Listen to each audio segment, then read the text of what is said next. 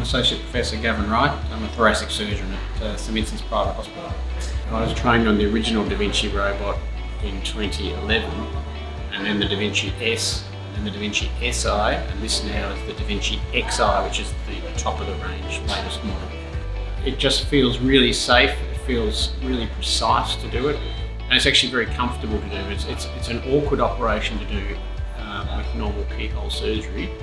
I do it, and I have done it many times for many years, but it's much more comfortable for me as a surgeon, and I think in the long run that's got to be better for patients too.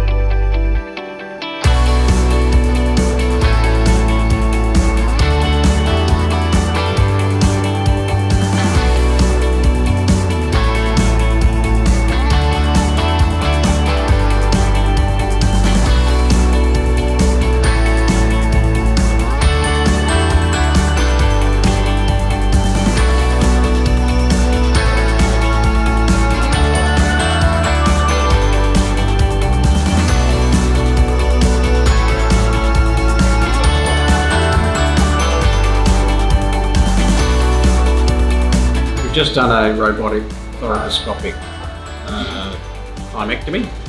Normally I do it with keyhole surgery, but it's with straight instruments that I have to manipulate myself, and there's no wrist action, so I can't, so my instruments are dead straight, whereas with the robot I've got, in fact, more wrist movement than human, so I can actually really delicately get out every last bit of tissue that I need to get out for the operation.